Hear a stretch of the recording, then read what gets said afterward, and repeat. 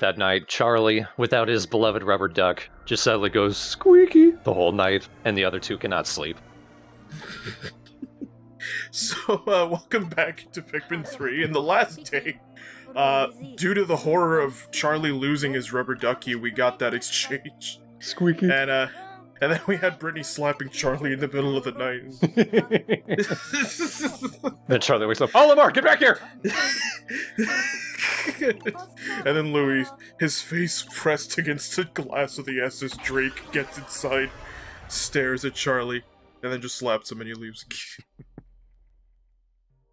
Alright, so in the last day, we actually were trying to track down where Louis went off to.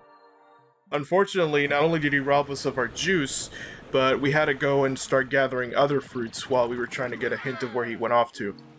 He robbed us of our juice, and he robbed us of our excitement. Unfortunately. And so today, we're gonna actually go and see where the hell Louis actually went off to. We're gonna start with only 5 blue Pikmin, 65 winged Pikmin, because I haven't shattered this game enough. I feel like the game's getting ready to push back. Yeah. I feel like the game itself didn't actually like that I did any of that in the previous day. But that's alright. I actually go out of my way here just to grab this data file because I forgot to. That probably would have been useful info like a while ago. And I'm trying to have Alf punch the Wollywog, but unfortunately it was too evasive. And I said, I didn't have time. Next time. Believe it or not, we actually have 12 of the 17 fruits in Garden of Hope. Splash. Ow. I throw Brittany over there so that way she can get the data file for me while I'm currently telling the yellows to go and start breaking down this wall. Because believe it or not, at least for me, this was actually one of the fruits that I forgot in one of my attempts, and I was wondering, like, where is it? And it was so obvious, but I just missed it on top of everything else. That or just make all your Pikmin eat it. Yeah, like, once you have a squad of 100, you could just have them charge, I'm pretty sure, from practically any angle, and you'll be fine. Like, I know you can't do that in Pikmin 1, you absolutely have to attack them from behind. I like how the meter is just going crazy, like, what are you doing to me?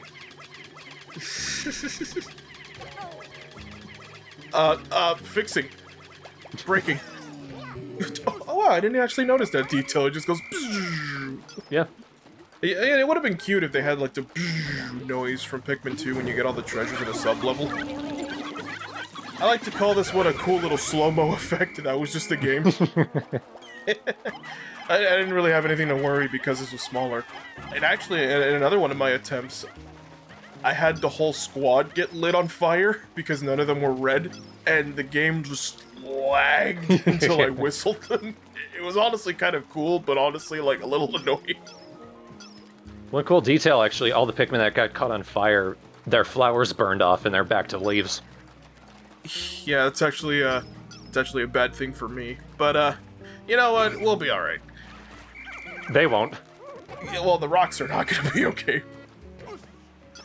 So I leave the yellows to start digging out because not only do I want to get that fruit, but they're actually the best diggers. You're probably wondering, hey, you haven't been using reds in, like, ever. Why is that? Well, it's not that they're useless. They do have their uses.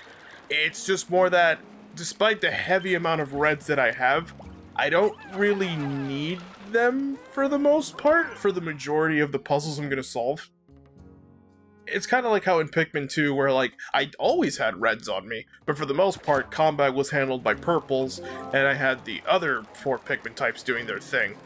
They're basically, by the time you get the other Pikmin, they're more or less kind of like fodder. But that being said, they still have their uses in this game. They're not, like, completely, like, obsolete in 2. In this game, they actually do make some boss fights a little easier. I just personally don't use it. Also, I only had the 5 blue Pikmin to grab that fruit, just so that I could switch it to the winged Pikmin, just so that they could lift it. And that's the only use we're gonna get out of the blues today. believe it or not, switching to the wing Pikmin actually makes that easier because I don't have to lift up that gate. The pink Pikmin, like, because there's a gate that the pink Pikmin are only allowed to lift up. They intended for you to use your blues to gather that, and then just have the pink Pikmin lift up the gate. But the pink Pikmin are on their own little, like, track, and they just go over that anyway. You're like on your own kick of, what if the Eagles brought the ring to Mordor? But you started from the beginning with that thought? It's just funny, because, like, okay, but the Pikmin have their own track. That had to have been a design choice, right? They didn't just automatically just skip over that. I feel like they had to be intentional. If not, Jesus, why did you put the blue Pikmin back other than because they were in the last two?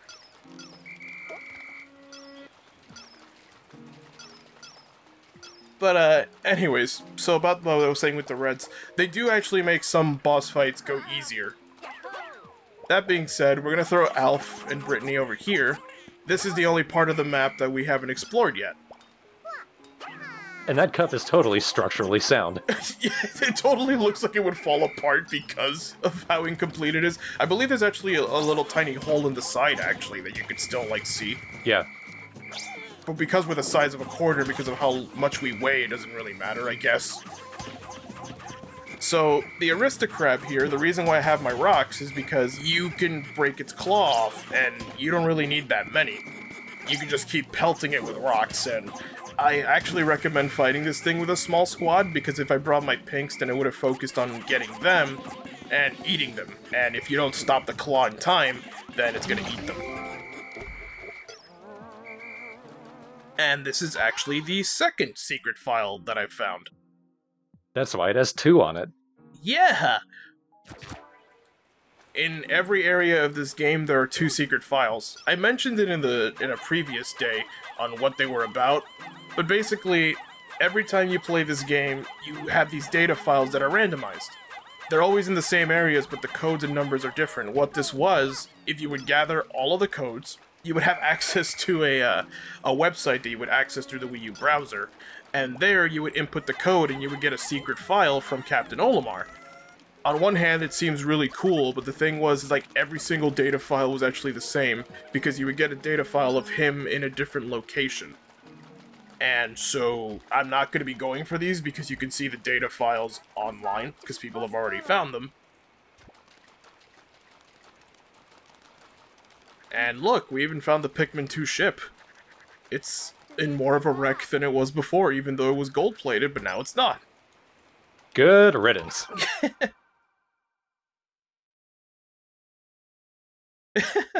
In fact, even Olimar's like, oh, I hate this thing so much, it's an insult to my piloting. Like, wow, Olimar. Just went in. I think he said it insults his piloting, like it's actually talking to him and telling him he sucks. You know what? I would believe that. So, I bring only the pinks with me here, and I also bring the rocks. And we start throwing our rocks at this thing. You're hurting my rock ass. Who's knocking on my door? Brittany adjusts her glasses. I see, it's an ass. Somehow she adjusts it to her helmet. So, this fight. This is the Quaggled Mire Clubs. He's awful. Yeah, this is the hardest fight in the game. I'm dead serious. Why is this the hardest fight in the game? Well, never mind the fact that I'm using a strategy that I do not recommend for first-time players, or beginners, because coming here with pretty much only pinks and rocks is a death sentence, but believe it or not, the best way to fight them actually involves the winged Pikmin. So, the reason why this fight is a pain in the ass is because we are fighting on muddy terrain, and every time it takes a giant step with its 3 legs, I'm pretty sure maybe 4 to 3 legs, with its big legs, every time it makes a stomp, it makes like a puddle. And your Pikmin, because they're not blues, are able to drown in that. On top of that, when it stomps around, it has the potential to actually stomp on your Pikmin in mid-attack. So if you command your Pikmin to charge, and it's just about to start lifting its foot, there's a chance that your Pikmin are going to drown and get crushed at the same time because of the way it's moving around. Yeah, it does look like that they won't be crushed to death necessarily, but they will be stuck in the water and they'll drown that way.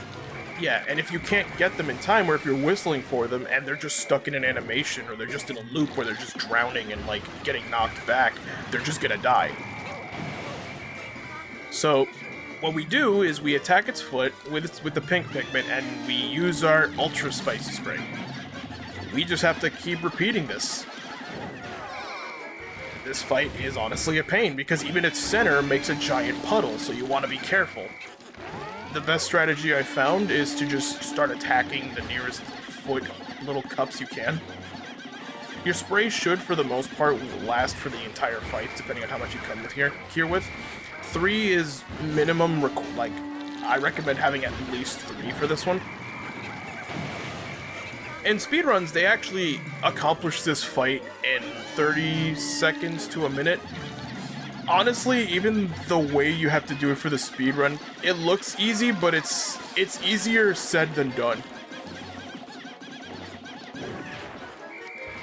Like, yeah, sure, you watch it and you're just like, oh, I can do that, and then you try it and you realize, oh, you have to do, like, extremely precise timing and things like that. Even, like, casually, even before using this strategy, which I actually don't recommend unless you're experienced, this is a pain in the ass, even if you come with a big squad, because of how easy you can lose any of your Pikmin. On top of, like, the stomping and the puddles, there's also the tongue.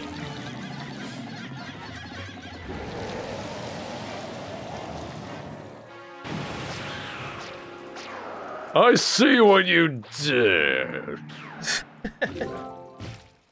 Mommy.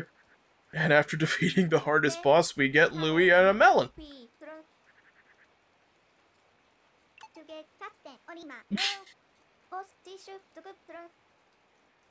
I wonder if Captain Olimar would be offended that these guys think Louie is him. Yeah, he'd be like, first of all, do I look that ugly? Secondly, I am way smarter than them. Even the game is like, look at this shitty ship.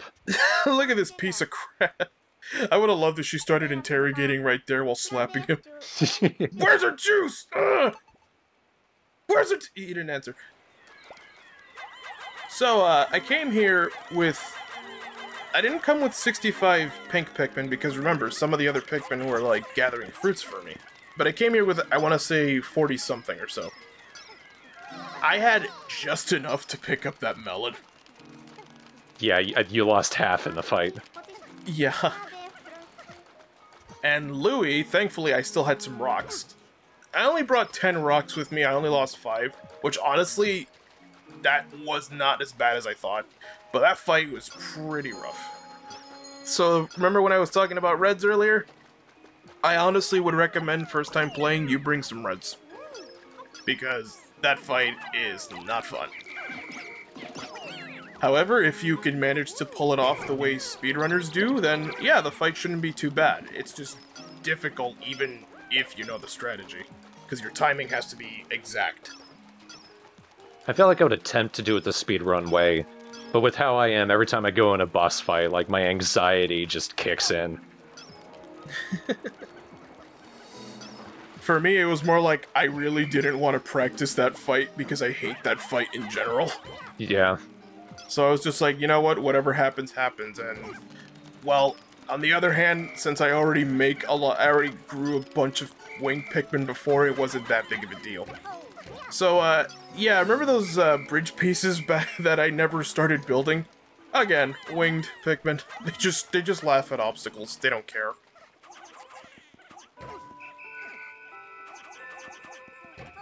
You know, all of these strategies that I'm doing with the pinks, I feel like, I don't know if they would be patched out per se, but I think they'd probably be like, well, it would probably be an insult to the player if we have these winged Pikmin, if they weren't able to just fly over the water.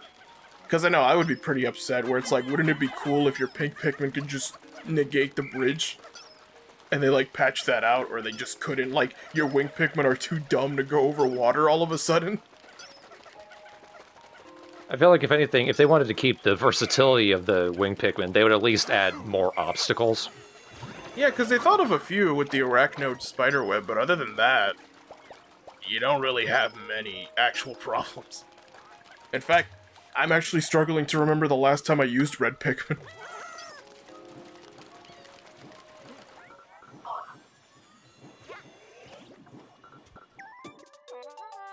And now that we got the last of the fruits, as well as we retrieved Louie... Now to juice Louie.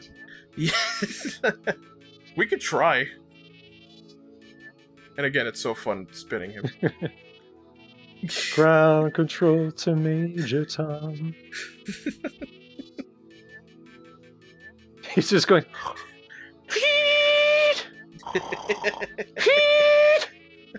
I also like how he gets reclassified from Hokotachian to Food Thief. The species Food Thief. Aw, dunk on the rubber duck. Dunk on Charlie there. Like, oh yeah, and a children's toy for children who are not grown adults, you man-child.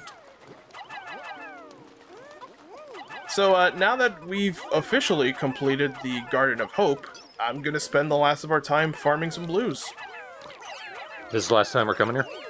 Last time we're coming here. We've done everything. These are the last 5 fruits. That'll make it 17 out of 17 fruits.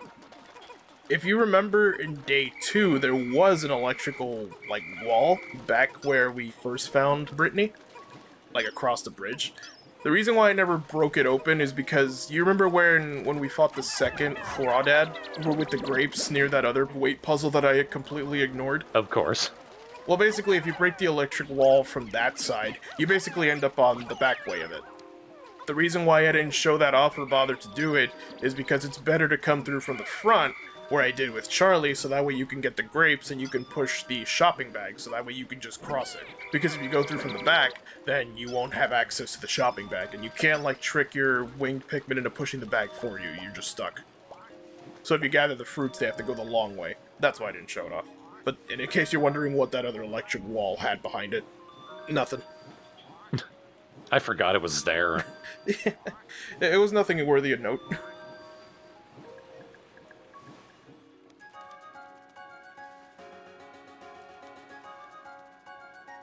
Yep, you two are still with me.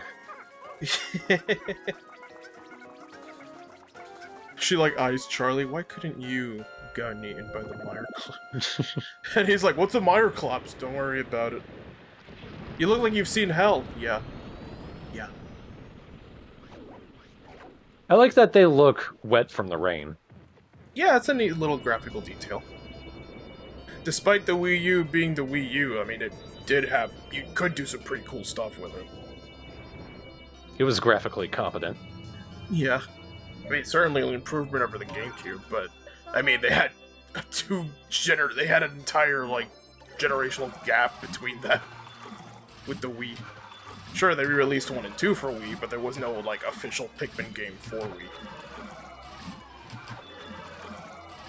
Would you get a lot of juice out of an avocado? I have no idea. Because, yeah, I'm sure it has juice. It's moist. I don't know if you would get a noticeable amount out of it, though. Feels like it's more solid. So now that we got our juice back from Louie, on top of the extra fruits, look at how much juice we have. We have 56 days to mess with. Absolutely triple the amount that you would need to beat this game. See you at the end of the game in 2020. Where I just mess around for the next 56 days until I get serious. The whole time I'm just lying here. Ah. Before that fight where I lost 20 winged Pikmin, we had 7 dead Pikmin, and that fight, let's see, added about... I counted 21. Yeah, 21. Alright, it was 20. I'm not good at math. Even though we lost a bunch of winged Pikmin because I farmed a lot, it's not that big. It didn't even make a dent in, like, how much winged Pikmin I still have. Yeah. That's not the reason why I farmed a bunch of winged Pikmin, by the way. It wasn't because I wanted to try that strategy, which I don't recommend. It was really because, well, I have the extra time and I just genuinely find the winged Pikmin to be extraordinarily useful. Because I can negate bridges, I can make them grab fruits that they shouldn't. You can negate earth, wind, fire, and water. And poison, if that was a thing. Now that we've cleared out the Garden of Hope completely, now that we got Louis back, now we're just gonna try to actually interrogate the guy. Unless he just forces us to land in, like, distant tundra and we have to chase him again and he gets eaten again and we have to fight another boss. So that way we can interrogate Louis to see, hey, so where is Olimar anyway? Because we still don't know where he is. We found a lot of his data files, and we saw that the ship from Pikmin 2 is completely out of commission, but he's not in the Garden of Hope. Which must be horrifically terrifying for him, because he's not even near a base. He's just out there. Yeah. So then what's the plan for day 11? Well, since Louis is gonna basically let us know what's coming next, he basically unlocks the final area for us. We're not gonna go there just yet. The final area is entirely the final boss fight, right? Pretty much. It's the last field, in quotes. But it's basically a straight shot to the final boss, and because I want to get the best ending, and because I'm going to get all the fruits, I actually want to revisit the other 3 areas still. Because even though I'm literally only missing 2 pieces of fruit from Twilight River, I imagine that's going to be an extremely short day where I compile it with another day. I'm just going to attach that to another one. Because my primary goal right now is to go back to the Tropical Wilds, because that place has had the least amount of work. We've only been there once. I believe in Distant Tundra I'm only missing 6 pieces of fruit there too. The majority I'm missing is from Tropical Wilds. So I would say when I'm done with Tropical Wilds, then like attach whatever little bit I have of Twilight River into the beginning or end of whatever day we start Distant Tundra in, because there's not really much left to do there either. But we should hopefully be done within the next 4 to 5 parts. Yeah, I'd say so. Like, I said 13 at first because I was accounting for, like, alright, there might be like an extra day or 2 where we have to build bridges, but I didn't realize how time-consuming the bridges actually were until, like, I did the Let's Play again. Because there are ways to skip having to spend extra days, but they require you to do precise tricks that I wasn't willing to learn or practice, and I felt that it would kind of be unfair to the game for me to just basically glitch my way through it. Because I do like using, like, glitches and tricks, like, oh look, I got an extra little bit of spray, or like, hey look, I skipped the bridge, but I feel like something where, oh, this basically just makes me skip half the map. I feel like that's just too much, especially in a Let's Play where I'm trying to show off as much as I can. Mm-hmm. Like, it's cool, and I'm pretty sure if I dedicated myself to enough time to practice those, I could easily glitch my way to, like, getting to Scorned Maestro early. But I personally just don't feel the need to do that. I will say if I knew some of the skips for the final level, I would have totally done them. Oh, there are some. Whether or not I'll actually be doing them, undecided, but I can at least maybe demonstrate, like, the normal way, and then, like, alright, here's a thing that basically makes this only take 2 minutes. Because for me, I think it took 3 in-game days. Wow. I think first time took me about the same, too. But yeah, that's why I had to raise the estimation.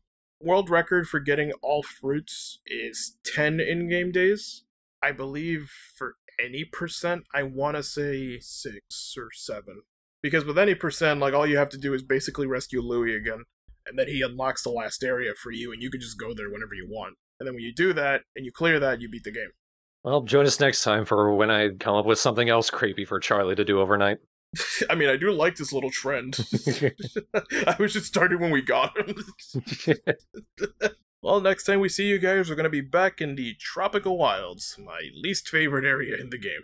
That's not going to be for a few weeks, though. Pikmin 3 is going to go on a short break while we actually go back to do the original Pikmin. Yoshi's going to be doing the 6-day challenge, so that should be maximum 6 parts, minimum 5. Depends on if he wants to combine any of the days into the same part, but we're going to be doing that to celebrate the channel's 9th anniversary on April 13th. Pikmin was actually the first LP that Yoshi and I did, just the 2 of us, back on our old LP channel. And we're going to be commentating some of those parts live. We're going to be having a stream. So if you're watching this after April 13, that will also be up. So look forward to the Pikmin 1 6-day challenge, and then we will resume Pikmin 3 when that's complete.